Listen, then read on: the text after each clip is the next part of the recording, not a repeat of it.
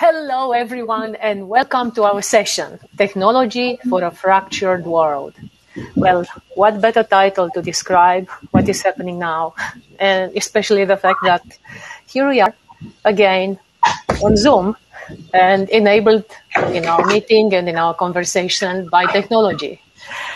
There is no doubt that technology is pervading every aspect of our lives and work.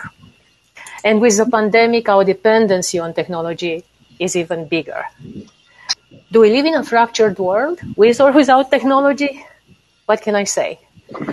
I mean, of course, the internet is bringing us together, but I live here in Washington, D.C., and on everyone's lips here in this country, the cyber attacks have been in the past weeks.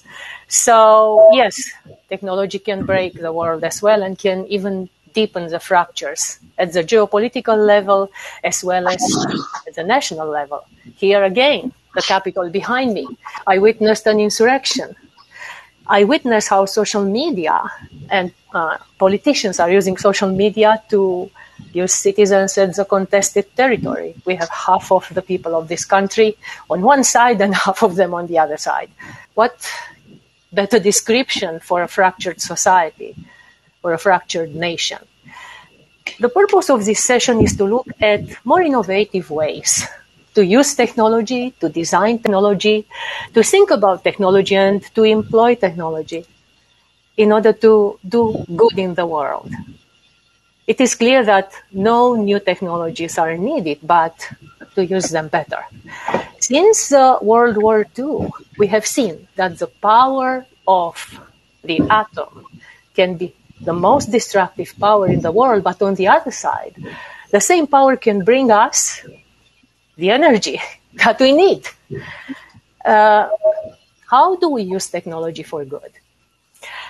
I have an amazing group of panelists, of thinkers, of experts with me at the session today, and I will rely on them to answer this and a few more questions that I have prepared for them. But first, I would like to invite them to introduce themselves. Ramesh, please. Thank you, Mihaela, and really what a unique time we live in. If we think about the Maslow's hierarchy of our needs, the things that come to our mind right away are, education, health, and the work. So the future of health, future of education, future of work are right at the bottom of the pyramid. And then as you go up in those needs, we start thinking about self-esteem and things like democracy that you hinted at the beginning of this call. So, I am Ramesh, professor at MIT and also founder of the PathCheck Foundation. And about a year and a half ago, we realized that we need a digital solution for dealing with the pandemic. So we launched this nonprofit from MIT called PathCheck Foundation, raised a few $1 million and launched contact tracing solutions based on smartphones. And after that, we have been working in many areas of the pandemic, creating privacy-preserving, crowdsourced solution that really serves the need of a citizen, not just the needs of public health and government. And it has been a humbling experience deploying those solutions in many parts of the world. Coming back to the Maslow's hierarchy, I think the fracturing is happening because clearly the way we think about our health, our education, and work is changing very rapidly. For me, one of the key aspects of the fracture is this discrepancy between people who have the data and people who don't have the data. But one level above that, people who have the data and ability to exploit it, especially the big tech companies, for example, or who have data, but don't know what public health entities and so on. And so we live in a world where we have the not only a digital divide, but a computational divide, an AI divide, if you want to call it. So the fracturing is continuing because those with data and those with the ability to exploit it are, becoming worth trillions of dollars. On the other hand, governments who should be able to serve their own population or organizations who are mom and pop stores, like whether you're a taxi owner or a hotel owner or a manufacturer, you are being completely upended by an entity that doesn't own any taxis, but it's one of the world's largest, or an entity that doesn't own any hotels, but is Airbnb, and doesn't own any manufacturing, but using the gig economy for it. So this fracturing, this discrepancy is increasing over time. In our humble opinion at MIT and also at PathCheck Foundation, the key piece of the puzzle we have to solve is how can we create a privacy-preserving, all-seeing, all-knowing, omnipresent, omnipotent AI system that can allow us to see the whole world while maintaining individual privacy. And by privacy, I don't mean consent or anonymity, but by privacy, you mean no information from a citizen is ever shared by anybody else other than themselves. Oh, and even then, we're able to create this, a global AI to serve the needs. So a self-reflection of humanity and of the individuality. Yes. So this AI, I can already see it. Yes, it sees me and I see myself through it, and as well society and so on. And then we can point to the fractures. There was actually, at least I worked on a project like that at the planetary level with the internet when I was in Europe with the European Commission. It is absolutely fascinating, and I hope this can help us. I would like to ask Nag now to introduce himself and give us his take on the matter from his perspective. Great. Thank you, Mihaela, and thanks for the opportunity, and glad to be part of this wonderful panel here today. For me, the fractured world we are living in, before that, I'll just share my background. I come from the financial services industry. I'm based out in New Jersey, and I work mostly in the New York City. I work in the financial services industry at the global financial institutions. The fractured world from the financial services industry point of view, as I said, I live in Princeton, but I go to the New York City. It's been 18 months. I actually trained or went to the city. So things has changed post-COVID. Before that, I was in Davos in January, so it was a bit of traveling. But suddenly things have changed. How do we see the rest of the world working from home options? Through my lens, financial institutions, I think, embraced very well compared to the 2008 financial crisis, where banks looked as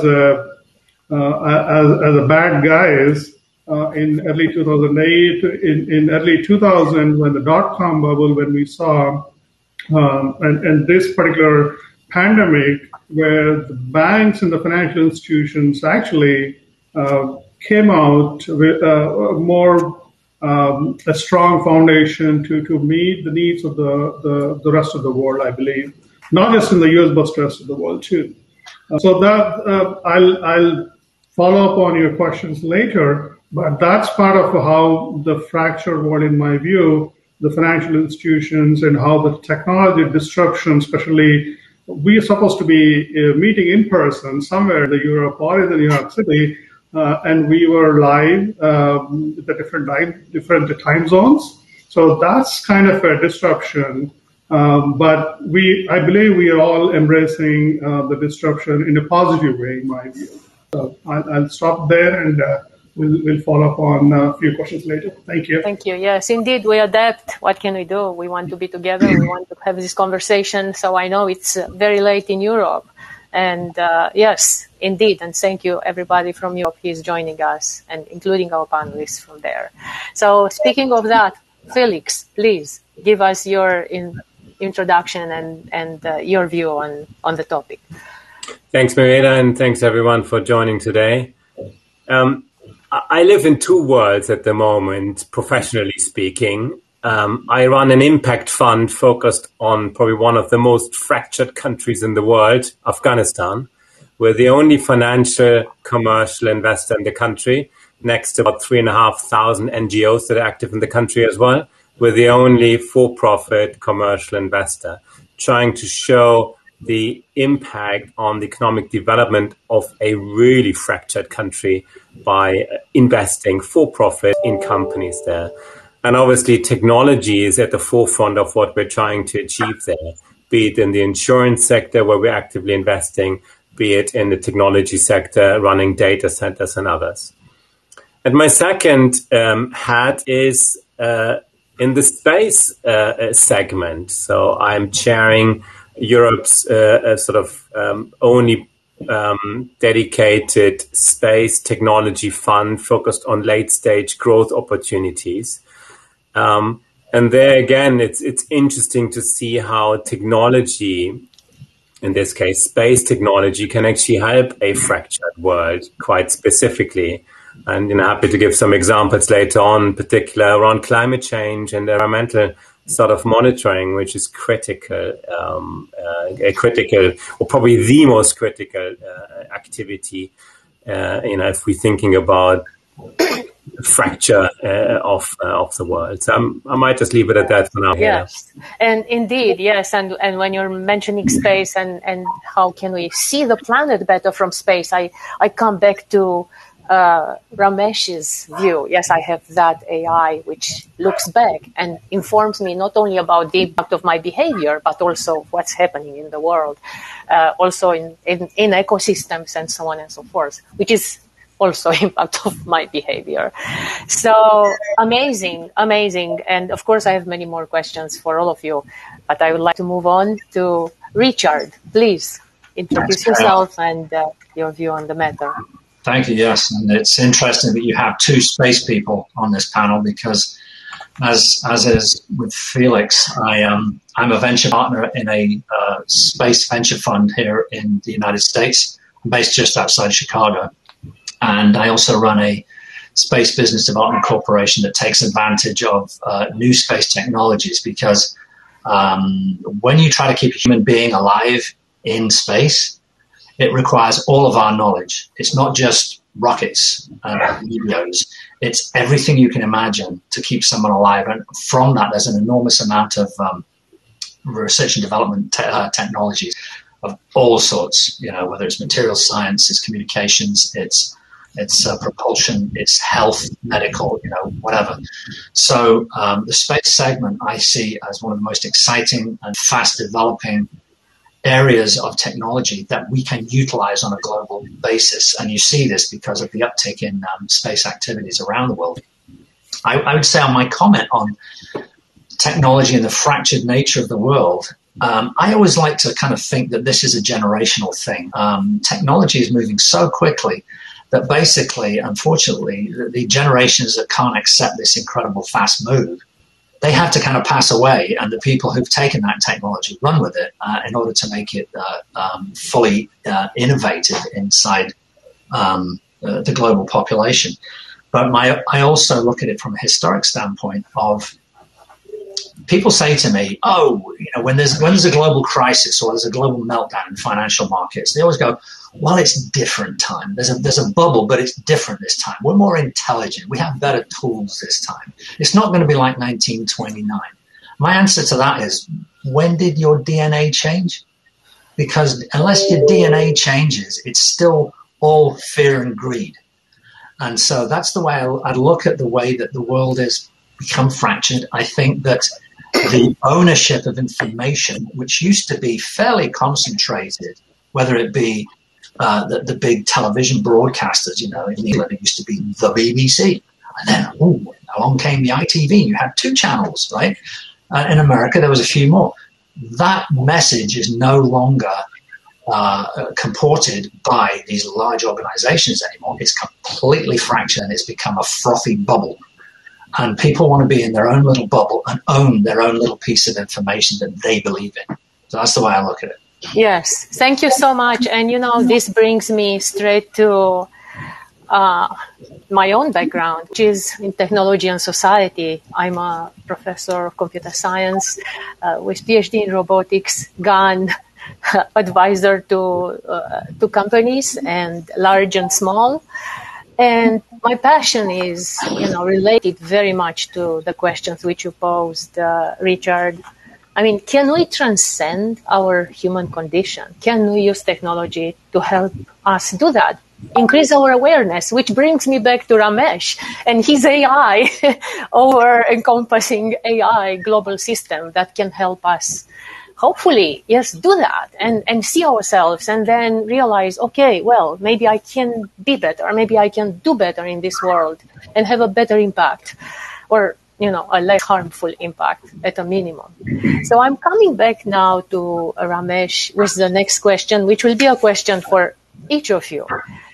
Which are the main challenges that we are facing in the way of implementing this dream, this AI, privacy-preserving AI at a global scale that can enable us see better and do better? If we believe in this dream of a benevolent AI, because AI is going to be a dictator of some kind, so we might as well have a benevolent AI. And, that's what MIT is saying. We must believe it. I know, right? And I mean, Felix made a point about countries like Afghanistan, and in any technology in the beginning is always exploited by the leaders to create an advantage, unfair advantage. But over time, we hope that the technology diffuses widely enough so that most of the masses benefit from it. In the past, it has been done through regulation, but I think things like AI are moving fast enough that regulations are always going to lag behind. So the only way to solve the problem with technology is to add more technology to kind of counteract it. So wouldn't it be amazing, Felix, if even in a country like Afghanistan, given that significant of the population still has a digital footprint through their smartphone, through their banking transaction, and so on. Even if it's not consumerization of technology, they're still interfacing with technology. Wouldn't it be great if we have this benevolent AI, that can become this honest, impartial broker, for health, for education, and so on? I mean, it feels like a dream because, the on-the-ground realities, the human values, the democratic structures are not in place. But, I would dream for a world where AI solves not only, the bottom of the Maslow's pyramid of needs, which is education, health, and so on, but also starts playing a role as we go up in the hierarchy. If I may intervene here, because actually what Richard pointed to was exactly the opposite. And that is how technology is deepening our weaknesses. And actually, limbic hijack and addiction and then preying on our greed and all this bad stuff. And we all know the effects in the world. So how do we transcend that? Is it possible? I'm asking Ramesh and Richard. I mean, whichever of you would like. I'll take a quick pass and hand it over to Richard. I think there has to be, technology is not a solution for everything, and there has to be a public debate and public discussion around it. Again, regulations will always fall behind, and promoting innovation and entrepreneurship in this space might get us to at least some initial experiments that demonstrate what could be the right solution. And then it's up to, our, political and democratic leaders to say, hey, that experiment seems to work really well, in Estonia or in Afghanistan, and let's scale that, elsewhere. Go ahead, Richard. I was going to say, Ramesh, that one of your colleagues, Darren Acemoglu, who's an economist at MIT, he's one of my favorite authors. His book, Why Nations Fail, is one of my favorite books as an economist. And I think one of the most important things we have to ask the question of is this technology going to be inclusive or extractive? And if it's extractive, like you said, top down, it's like, hey, we've got control. We have all your information and we're going to use it however we feel is in your best interest, or maybe in our best interest. And at the bottom end, you've got all these people who really don't understand the technology. They don't understand what it's doing, how it interacts with themselves in their own lives. They don't understand how that technology reaches out to them, even though they're part of it, and that they can have their phones and their TV and whatever, but they're not quite understanding how they're being manipulated. And so I think that unless the technology is inclusive and it makes it so that you are the arbiter of your own information, like they're trying to do in Europe, America is more interested in selling you stuff That's why they want your information. They want to put you in a little box so they can go, I know how to market this product to you. I know how to sell you a pharmaceutical, right? In Europe, it's much more, we want to make sure that your privacy is not used by these big American corporations because they're not really very European. And so they're trying to make sure that they don't have access to all this information about their denizens. And I think that I can sense the fracture in your statement. I don't want to interrupt you. I just want to point to the fact that Facebook is registered in Ireland, and that actually I don't think this is an American or European matter. I agree that Europe is leading at the moment, but I think it's a corporate and more, which is probably even more dangerous or human.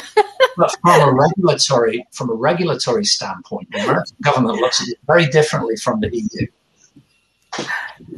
Yes. No, I didn't want to interrupt you, but yes, no, definitely.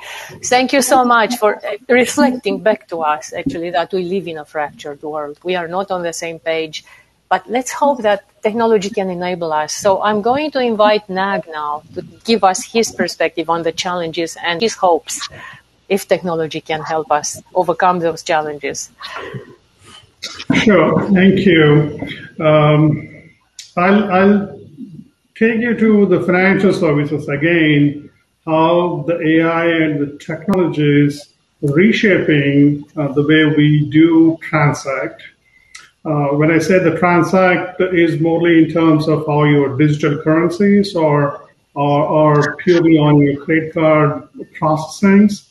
The AI is definitely driving the change, how we actually do the business, whether to the customers by the large financial institutions or even the fintech companies coming on board, helping these financial institutions driving the new innovations. For example, how the customer data is viewed, what are the customer patterns, their spendings, and how the customer confidence index is being viewed in the U.S., which probably around $6 to $7 trillion of the entire GDP. So that's the key, how the AI is looking at the large population of data sets and making the quicker decisions.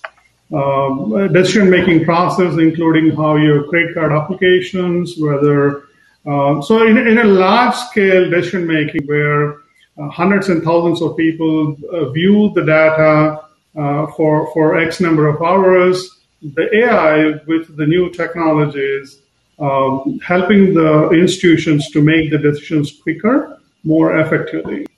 In terms of even companies like automobile industry, autonomous vehicles, how we see in the future, including how we are working from home options or driving to the work locations. So the AI is definitely in the forefront. Maybe we are not there yet, but instead of using the fractured world, I would say more diversified and how the ESG is shaping that AI, especially the governance model, which I advocate strongly on the ESG front, where in the EU, E&S is more concentrated, and in the US, the governance G is more predominantly takes a leading role. So I think the AI will definitely drive the governance and more of a ESG framework. Hopefully, when we're talking about the $1 trillion business in the next 5 to 10 years or 20 years, how the ESG matrix will AI shapes that world. So I'm very optimistic in the future, better future rather than fractured world for today. Thank you so much. So I'm going to move to Felix now, and there are two aspects which I'd like to deepen into with you, Felix, because the space aspect first of all, yeah. So it's big news and recent news now that Jeff Bezos has the courage to actually go there with his brother. So he's taking his family. It means that he really has a lot of trust. And also, Richard was mentioning that technology is advanced enough to take us there, and that it's so important to have precision when it comes to that kind of technology. And you see, I find it such a huge discrepancy. Yes, like what will they see from there when they look at Afghanistan, right? So indeed, a fractured society, a fractured world.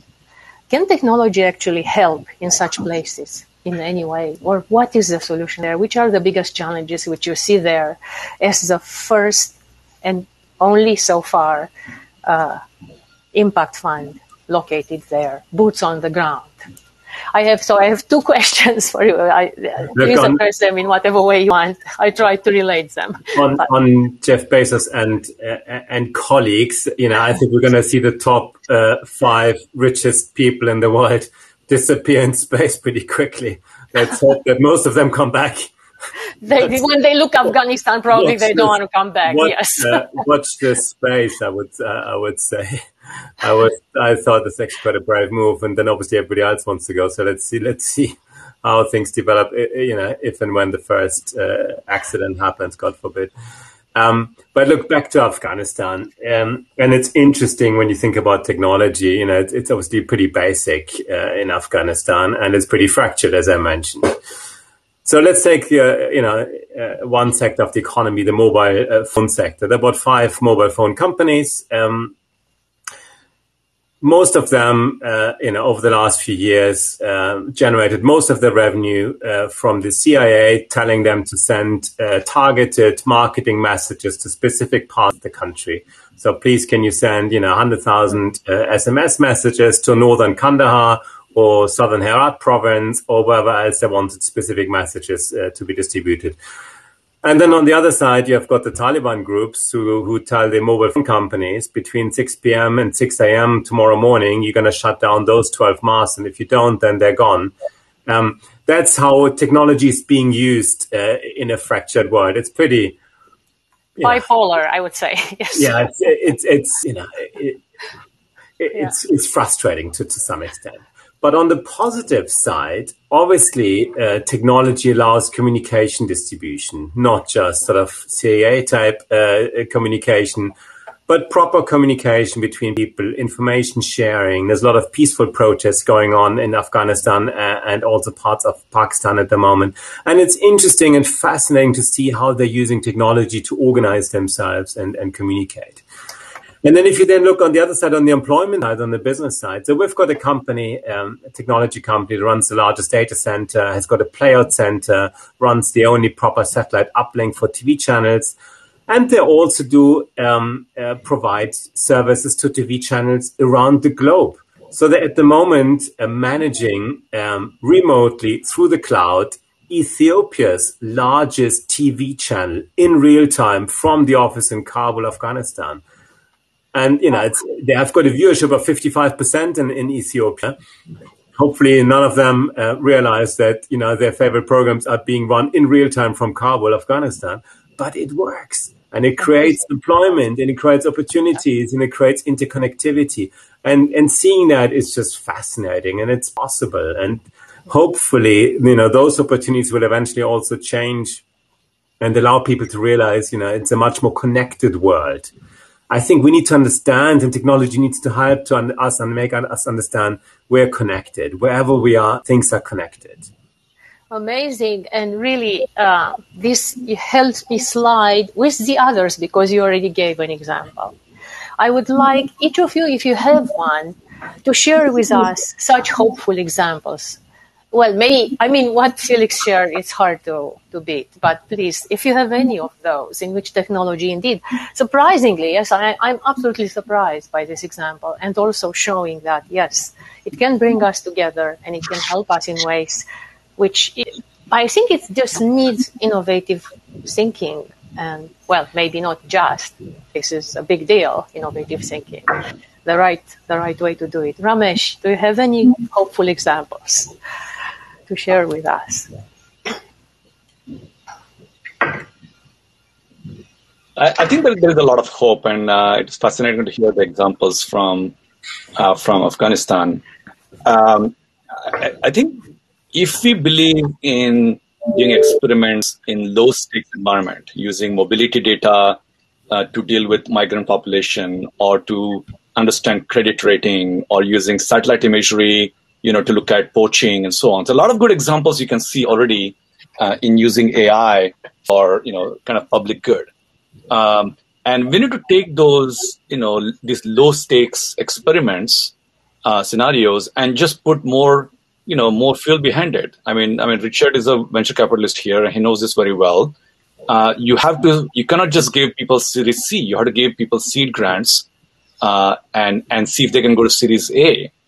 I think governments are not good at doing that. They can deploy things at the state level or nation level, but the entrepreneurial ecosystem can, stimulate some of these experiments. I would love to see, either you're an impact investor or a traditional venture investor, whether you're a university or a unique online education program.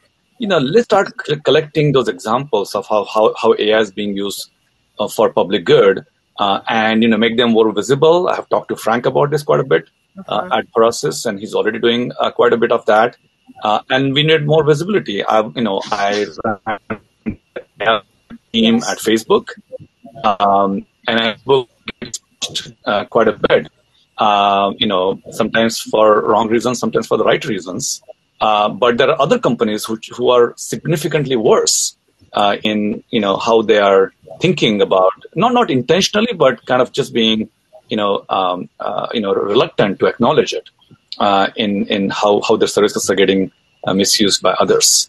And again, there's no point in focusing just on consumer-facing companies because it's easy to write about them in Wall Street Journal or New York Times. But there are many companies that are invisible, Yes. who are really damaging and creating a fracture. On the other hand, there are other smaller players who are doing great work, including, if I had to plug some of our own work here at MIT. So yeah, let's just give them more airtime. Let's shine more light on them. Yes, so they are an inspiration for us all. So now, Richard, please, if you can give us some example or, your thoughts with regard to such inspirational. Yeah, and what I'd like to point out is that there's, even though we have this interconnectedness on a global level, I think it still comes down a lot to culture and obviously education. I feel I have more in common with a cubicle worker in Bangalore than I do with a cotton farmer in Alabama, right? Because of the way our minds think, because of the way we understand the modern world. And so, we can take advantage of the technologies that are available to us and also the educational systems that are available to us if we want to make the effort. Now I'm not saying that everybody's lazy or that a lot of people are lazy or whatever, but it's an issue of, do you want to be involved in the way that the world is going? And a lot of people don't. They really don't want to be part and parcel of the massive acceleration in technological development. I mean, there are going to be so many new innovations in the next few years that a lot of us don't even see coming. Cryptocurrencies are going to be a massive thing. And if central banks start issuing their own digital currencies, what's that going to do to the banking system? Is it going to be more democratic, or is it going to be a question of, now we can control all of our people by just giving them bad marks on their credit rating or whatever like that because they did something, jaywalked, like in China, right? You've got your social credit score. Right? Yeah. And Thank so, you for bringing that up because actually this is an issue. So I'm working on blockchain and on giving economic identities to those underprivileged or less privileged, and Nag is working in the financial sector. So I'm just curious, what is his take on cryptocurrencies? Is that maybe a way in which technology can help us in the future mend the world and reduce inequalities? This is going to be a very interesting challenge. Don't quote me. So I have my own opinion, pretty strong about that. So okay, that. I want to make it as my own and doesn't reflect. I need to put the disclaimer. Cryptocurrency, and I'll just give an example. As of today and the last weeks, the cyber data breaches that are happening, yes, both at the Colonial Pipeline and the JBS, the largest meat manufacturer.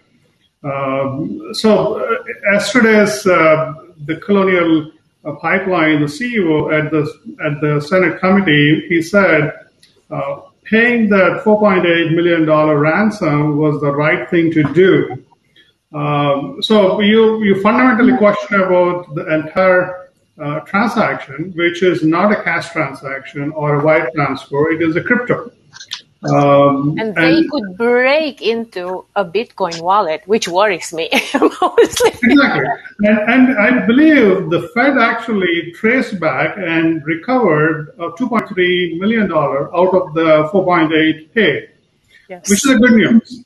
It is good news in this case, yes. It isn't a good news. So crypto, as we see, the challenge is, will the central banks give up their currency domination by allowing some third party to run? I mean, technology is the one thing. Everybody agrees we need innovation. We need advanced technologies, and 193 countries run their own currency transactions. And through the Basel, if you see the 17 or 18 central bank governors who owns and run the world, maybe it's an alternative. People who believe in especially in every Ivy League business school I interact with, there's a segment of the professors who treat Bitcoin and the crypto as a going forward. But as a traditional banker, and as in the field of finance, you see the more risk because you can't trace the money, you don't know where the origin is. Yes. So crypto is definitely, maybe the blockchain is another area. How you actually people do the mining and very recently the Delaware Corporation started those mining companies, but rest of the mining companies are outside of the U.S. So, we will not have time to go into the details. If you don't mind, we only have 5 minutes left. I'm keeping an eye on the watch. So that's I just wanted, yes. I got your insights into this very controversial topic at the moment. Yes, because I personally don't agree with everything what you said, but this is we will have another conversation about that. Yes. In the last 5 minutes, I wanted to give each of you the opportunity to make a closing statement. But before this, I also wanted to throw out there an observation which I made during this panel. Starting with Ramesh, we mentioned the fractured world being caused partly because of the have and have not situation which we have in the case of artificial intelligence with data, right? I mean, not everybody has access to the data. And in the case of space tech, yes, the Bezoses of the world and what Felix was saying, the richest will have access for now. So this is something which I take with me from what I hear the panelists saying. But I'm hoping that each of you will make a closing statement that will make me forget this and be more hopeful for the future. I will start with Ramesh. Thank you, Mihaela. I think what's important to remember is as Nag said with the cryptocurrency, as Felix said, it's about space, things that appear kind of a rich man's problem and a rich man's technology over time percolate down and, impact everyone. So space might sound like this something that's far out and doesn't have to be inclusive, could be exploitative, as we heard from Richard. But over time, that's going to play a role in everybody's life in other ways, through telecom, through imaging, through prediction, and so on. So if you can bake in some of the inclusivity features into that, I mean, I know Nag is you're a leader in the ESG space. And some of those principles should go into all the emerging and frontier technologies, not just in technologies that people already use. And we think we have the solution notion of a benevolent AI, which is part of my research here at MIT of how do you create, AI that's automatically privacy preserving and fair. Thank you so much. Next, I will go to Felix. Closing statement. I think one topic we haven't touched upon much today, but I think it's going to be the topic of, over the next 20, 30 years is climate change. if we don't solve climate change, what we think is a fractured world today will not resemble anything we're going to see in the next 20, 30, 40 years, with hundreds of millions, if not billions of people having to leave their existing home and existing country because they just can't live there anymore physically. So that's the focus that we need to really have in mind for everything we're doing in technology. And obviously space technology is an area that can really help there. One of our portfolio companies in our space fund is effectively observing rainforest destruction in the Amazon as we speak and giving that information in real time to law enforcement. So whatever we can do, there are many, many different examples, but we have to remember, if we don't solve climate change, all the conflicts we know today, including those that I mentioned earlier in Afghanistan, are going to be much, much worse going forward. So let's really make sure all our thinking, all our technology development focuses on that one key issue that we need to focus on. Thank you so much. Yes, indeed. And from my perspective, we touched on that because when I mentioned in the beginning, as soon as I heard Ramesh about that AI, which gives me the insight about it's a global level, what's going on, then I can see. So that is already, the mindset is going there and it's changing me as well and my behavior. We have, yes, we are greedy, but we are also innate with a sense of justice and also with a sense of self-preservation. And we are aware that if this planet does not survive, we will not. So I am hopeful in that regard. Richard, please. And now we will have the last word. So just to be ready.